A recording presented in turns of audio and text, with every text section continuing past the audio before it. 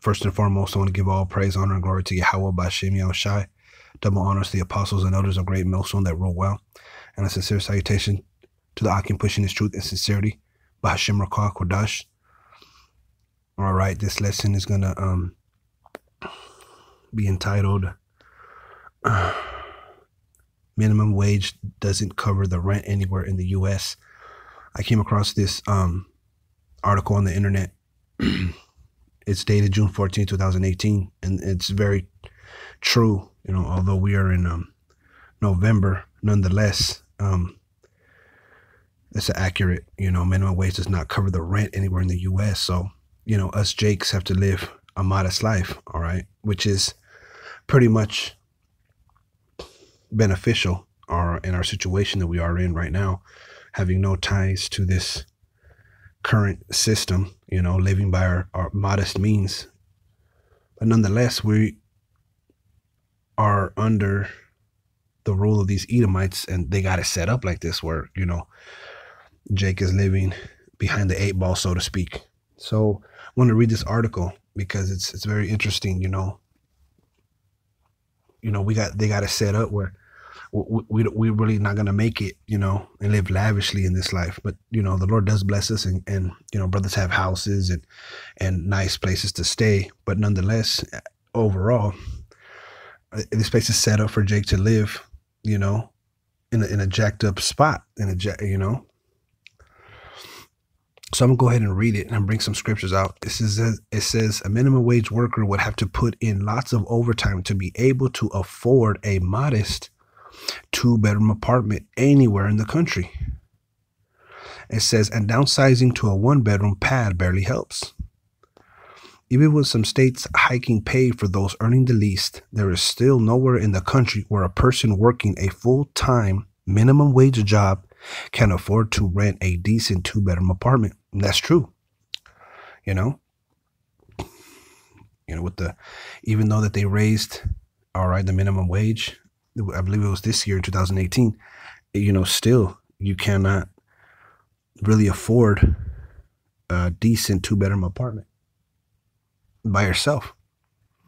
You know, now we live in a society where both man and his wife have to live to, you know, get something decent. It's not in the hood, that it's not, you know, infested with drugs or pestilence or whatever the case may be. You know, it says where a person working a full-time minimum wage job can afford a decent 2-bedroom apartment, according to an annual report released Wednesday by the National Low Income Housing Coalition. Right. And, you know, in the 40s, you know, in the 1940s, a man could work only and be able to provide for his house, you know, all utilities, food, car, and gas. All right. But we're living in a society where it's, you know, Esau got it set up to where, you know, Jake is struggling just to make ends meet, just to pay rent, you know. And even brothers who are blessed, we still earn wages, okay, and put them in a bag, you know, like it says in the book of Hosea, I believe. You know, so, you know, we put money and we try to store it, but even that, you know, there's, because we're subject to payments. It says even the $15 hourly wage touted by labor activists would not be enough to make housing affordable in the overwhelming majority of states, the coalition found. Nationally, someone would need to make $17.90 an hour to rent a modest 1-bedroom, or $22.10 an hour to cover a 2-bedroom place. That's just one person, you see. So that's why, you know, it's kind of necessary for a man and his wife to work to bring in, you know, 2 incomes, because, you know, even that they raise the minimum wage to $15 in some places. I mean, raise the minimum wage. It's not enough. You see, some people wanted $15. I guess it was McDonald's, right? If you click this link, it says McDonald's wanted $15 an hour. McDonald's workers march on new Chicago headquarters for $50 an hour wages. See, All right, but even that still wouldn't be enough, you know? And that was in Chicago. It says renters across the country earn an average hourly rate of $16.88, right? The report estimated, a finding that illustrates how even folks earning more than the minimum wage scramble to pay for housing. See? So they found that people who earn more than minimum wage, all right, even scramble to pay for housing.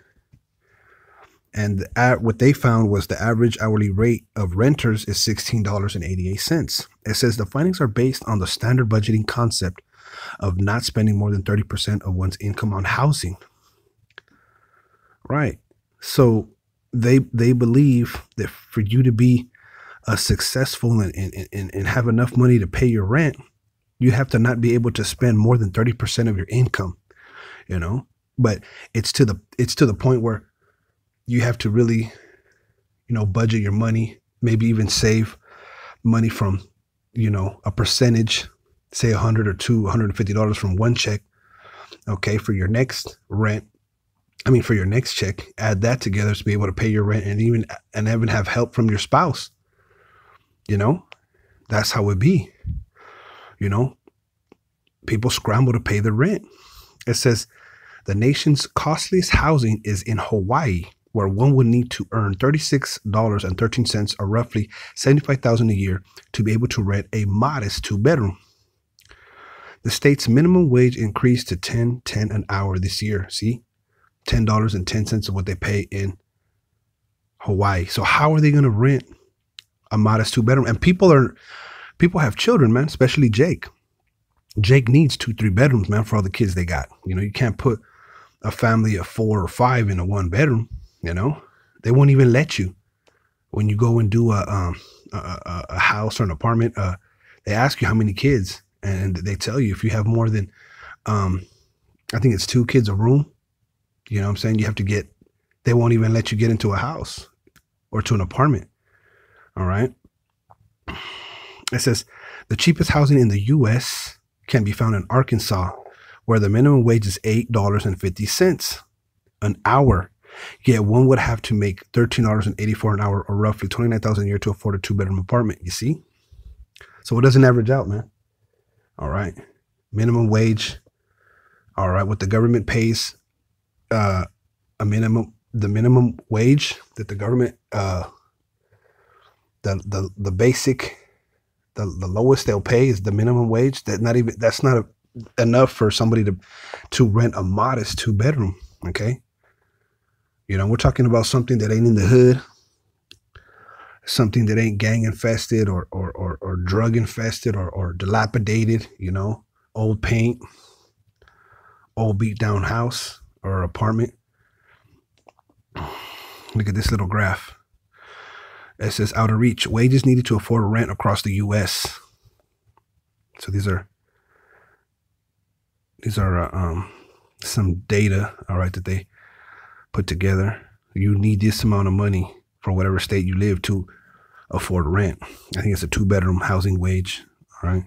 In 2018, the 2-bedroom national housing wage is $22.10. Right. So you know, for a 2-bedroom, you have to make at least $22.10. That's an average. You see, a full-time worker must earn at least $22.10 an hour to afford a modest 2-bedroom apartment without spending more than 30% of income on rent. This wage varies from state to state. See? So you'd have to make $22.10 an hour to afford a modest 2-bedroom apartment. You see how Esau got it, man? Damn. Without spending more than 30% of income on rent. See?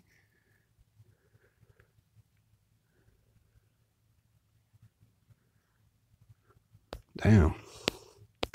I'm going to go on. I'm going to continue. It says a 1-bedroom is affordable for minimum wage employees in all of 22 counties and just 5 states: Arizona, California, Colorado, Oregon, and Washington. So it's saying here that a 1-bedroom is affordable in these 5 states and the counties that they house these states. It says each has a higher minimum wage than $7.25 federal minimum because the cost of living is cheaper,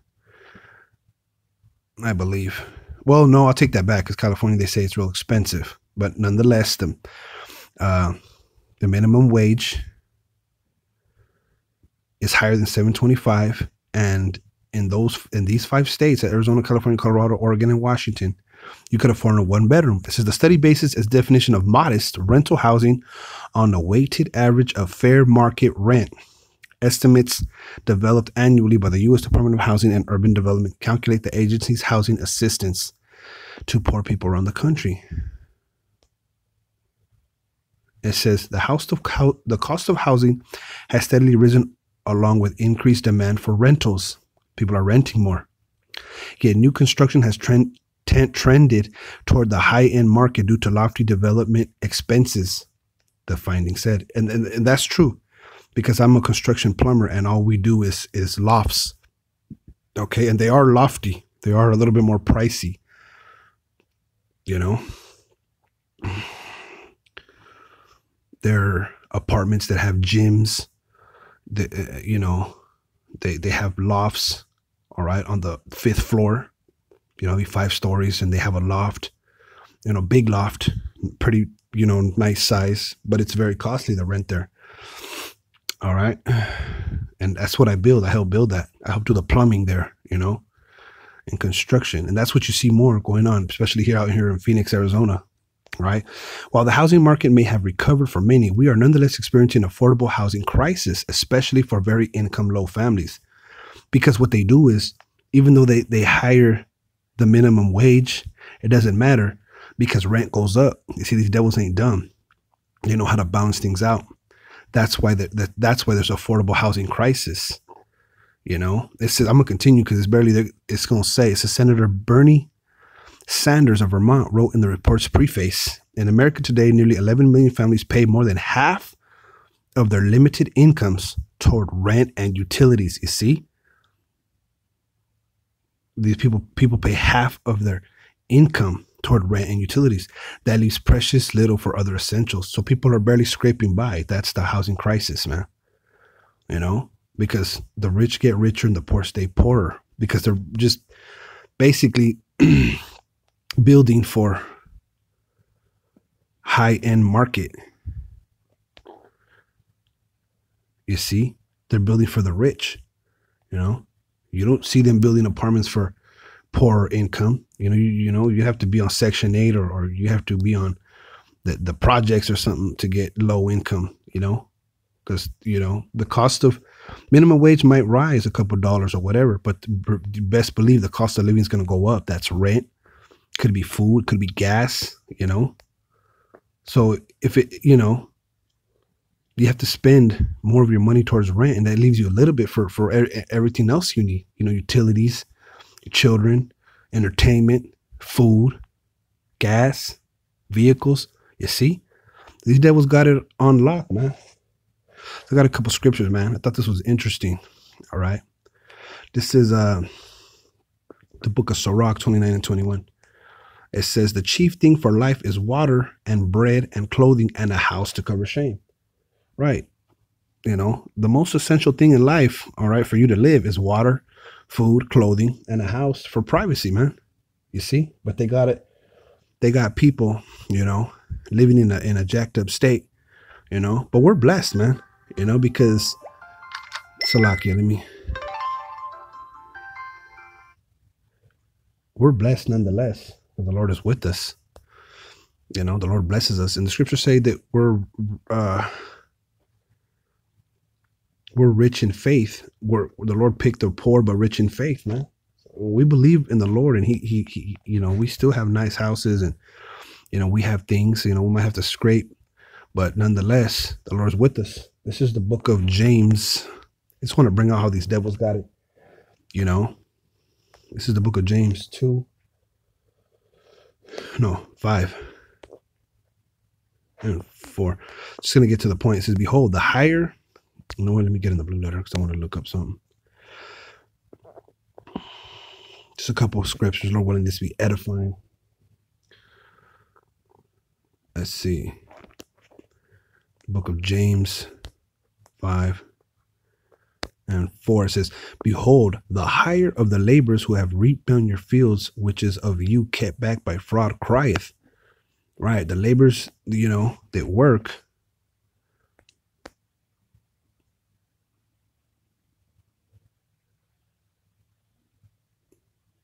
the higher of the labors, the dues paid for work, wages higher. You see, the wages, man. Strong's G 3408, Miss Thos.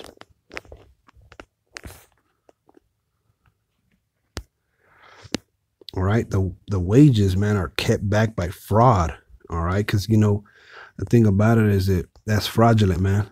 How you go and you rent an apartment, all right, and you got to pay all these fees. If you're late, you got to pay a damn a late fee. You know what I'm saying? You got to put a deposit in the first month's rent. When you work for somebody, they don't pay you enough. The scriptures speak about all these things. To defraud, rob, despoil, right? Because they basically rob you, man, when you work. Strong's G 650, apostereo. Kept back by fraud, right? And that's what they do, man.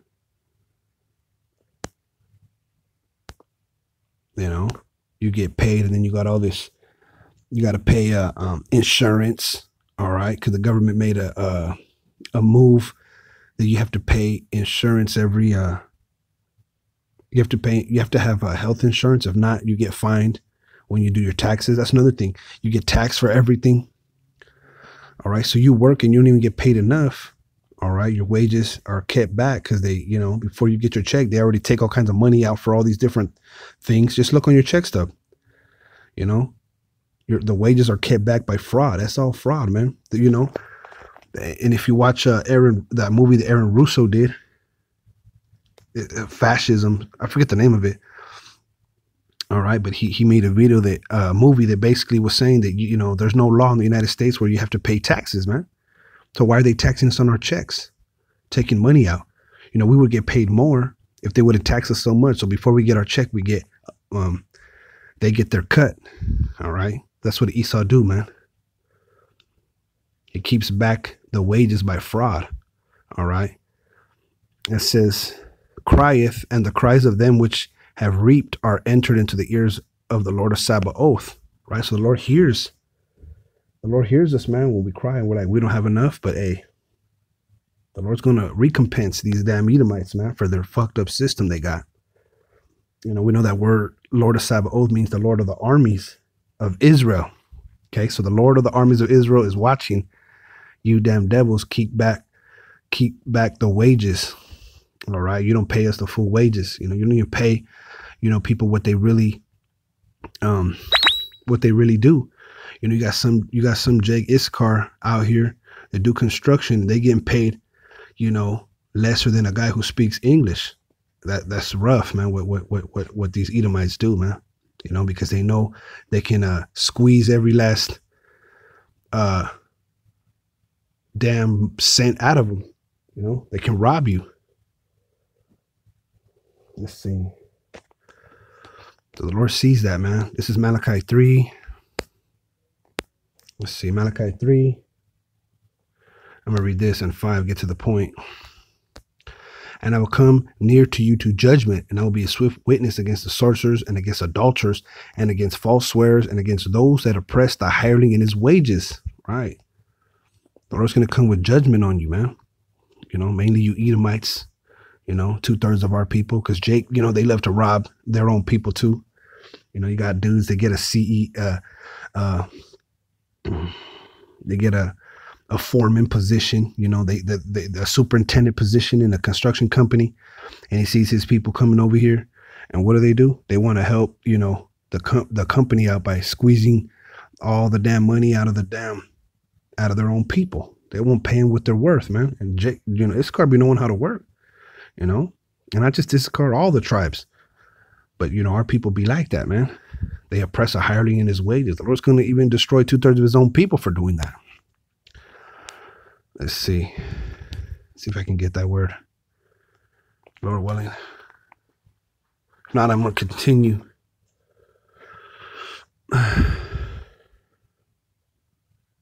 It's not working. Shoot. Let's see. and against those that oppress the hireling in his wages, the widow and the fatherless, and that turn aside the stranger from his right, and fear not me, saith Yahawah. Right. They turn aside the stranger from his right. You see, they don't give, Jake what is right, what's owed to him. There's no justice for our people,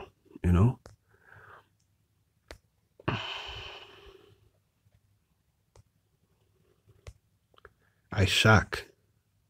Strong's H 6231. I shack.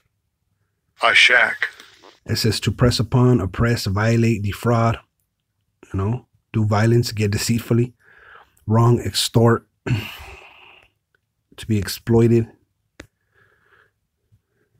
get deceitfully, deceive, defraud. All right. So they deceive a hireling in his wages, man. What's a hireling? It's a worker. You get hired to do a job, and what do? They pay you, less than what you deserve, just because they pay a couple of dollars above the minimum wage, they think they're doing something, but they're making millions, man. These CEOs of these companies, whether it be McDonald's, whether it be a construction company or whatever, they pay the workers nothing, and they make millions, man. And you can't even support a household, man, without having everybody work. Nowadays, you got 2 or 3 people living in one house working just to pay the rent or mortgage. You see, but the Lord's going to come for judgment for all that, man. Can't even live in peace. This is Leviticus 19 and 13. This is, thou shalt not defraud thy neighbor. You see, this is the law for you Israelites, for Jake, man. There you goes that word, I shock again, you see. All right. To deceive, man. To deceitfully, rob him of wages. It says, neither rob him. The wages of him that is hired shall not abide with thee all night until the morning. You see, you're supposed to pay a man every day for what he makes, man. And you're not supposed to be deceitful. You're supposed to pay him what the scriptures say, an unjust balance is an abomination, roughly paraphrasing. So people are supposed to get paid, what they deserve. But, these companies, man, they like to squeeze every damn penny out of somebody, man. More work, less pay. If they can get away with it, they'll do it. They'll do it 1,000 times. Every time. This is Jeremiah. Let's get this one. A couple scriptures. Lord willing, this be edifying. I thought that article was kind of, I thought it was interesting, so I thought I'd do a video on it, Jeremiah 22 and 13, it says, woe unto him that buildeth his house by unrighteousness. All right. Being deceitful and not paying people what they deserve. All right. That's unrighteous. And his chambers by wrong, that useth his neighbor's service without wages and giveth him not for his work. You see? And you got a lot of people out there that they build houses, and they don't want to pay people, what they deserve. They got, you get robbed. Sometimes you don't even, you work overtime, you don't even get paid, So, some companies, they don't even give you paid vacations. They don't give you, benefits, you get nothing, man. When the day they don't need you, they just let you go, and that's it. You see? But they want you to be on time, and they don't want you to say nothing. You living in a damn sweat box, man. You living you're living on the plantation, because all you do is work. All you do is work, man. You see your co-workers more than you see your family. It's the book of Proverbs 22 and 16. It says, he that oppresseth the poor to increase his riches, and he that giveth to the rich shall surely come to want. And that's what they do. They oppress the poor to what? They deceitfully defraud the poor, all right, to increase in their riches, man. Starting with you Edomites. And he that giveth to the rich shall surely come to want. And it all works out for the Edomites, man. They help each other in business, in stocks and all that, stock market. They help each other out get richer, man. You know, they keep their money within them. They don't give to the poor. They don't help the poor out. They pay the poor a little bit. They want a lot. It says, shall surely come to want. You know, as we were cursed at one point, you know, when we didn't follow the law, judgment, statutes, and commandments, you know, the Lord, he said that this would happen to us, but you know, they're going to come to want eventually, you know. This is Deuteronomy 28:33. This was a curse upon us that if we wouldn't be righteous, we wouldn't listen to the commandments. It says Deuteronomy 28:33, the fruit of thy land and all thy labor shall a nation which thou knowest not eat up. And that's the Edomites, and that's them other nations. They eating up everything that we do, everything that we labor in. They're over us. And thou shalt be only oppressed and crushed always. And that's the situation that we in, you know. Oppressed. There goes that word, I shock again. See? Be exploited, man. Let's look up that word exploited. Regular definition. Let's see. Exploit. Make full use and derive benefit from a resource. You see, they make full use of you, man. You a tool. They use you up. They don't give you no benefits. And when they're done with you, what do? They let you go. You see? Exploit. All right? They deceitfully exploit people, man. But they're going to come to want. It says, the fruit of thy land and all thy labor shall a nation which thou knowest not eat up, and thou shalt be only oppressed and crushed always. Right? They eat up everything that we do. You know? There's rich people living in them houses. There's rich people eating up the food that people pick in the fields and in the, you know, the cotton and all this. You know? All these other nations benefit, man. They own the companies. They own the water, the farming, you know, the stores, the company, the Macy's, the Walmarts, man. You know, these devils and these other nations, and they're in cahoots, man. But they're gonna come to want. Let me end it out on this. This is one of my favorite scriptures, Isaiah 62:8. It says, Yahawah has sworn by his right hand and by the arm of his strength, surely I will no more give thy corn to be meat for thine enemies, and the sons of the stranger shall not drink the wine for which thou hast labored. Right? So, you know, everything that we have labored for, they're not going to eat it. They're not going to drink it anymore. You know, as at one point we were cursed. Okay. You know, the Lord's lifting up these curses, man. When the Lord comes back, man, we gonna reign. You know, the Lord said he going to give us the secret treasures of the earth. It says, but they that have gathered it shall eat it and praise Yahawah, and they that have brought it together shall drink it in the courts of my holiness. You see? And that's what's coming, man. You know, we're going to eat and drink in the courts of the Lord. All right? In the temples of the Lord, you know, in the kingdom, you know. Let me end it out. Let me get one more. It's Isaiah 45:3. It says, and I will give thee the treasures of darkness and hidden riches of secret places, that thou mayest know that I, Yahawah, which call thee by thy name in the God and the power of Israel. You see? The hidden riches of secret places, man. You see, that's what the Lord's going to do for us. You know, so we ain't going to be oppressed anymore. We ain't going to be, you know, having to worry about paying rent and, you know, barely making and scraping to get by. You see, the Lord's coming, man, with salvation. All right, so I hope this was edifying. I want to say, Barak the Yahawah, Barak the Yahawashi, Barak the Yahawah, Barak the Yahawashi, Barak the Yahawah, Barak the Yahawashi. Shalom.